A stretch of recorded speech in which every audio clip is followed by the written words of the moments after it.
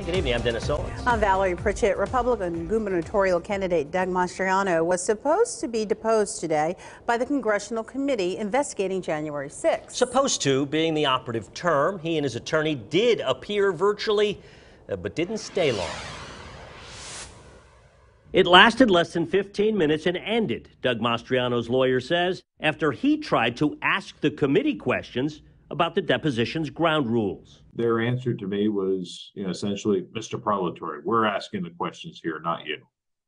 They refused to even answer. Tim Parlatore says he wanted to videotape the proceeding to protect Mastriano.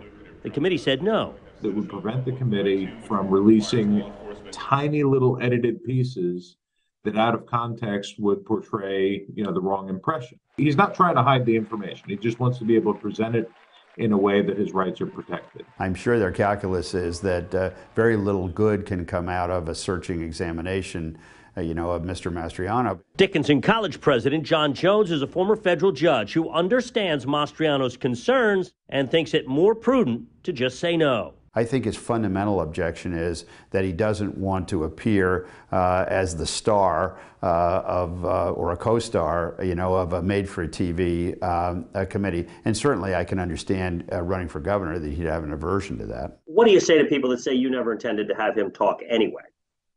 Then that would be totally false.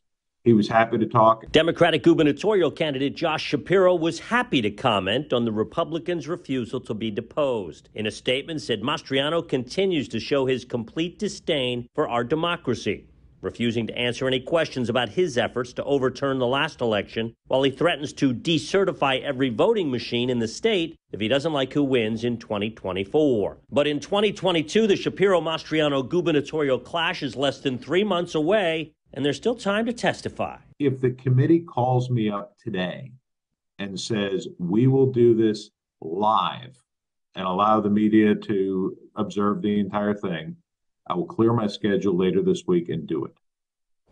Numerous attempts to get response from the January 6th committee were unsuccessful today.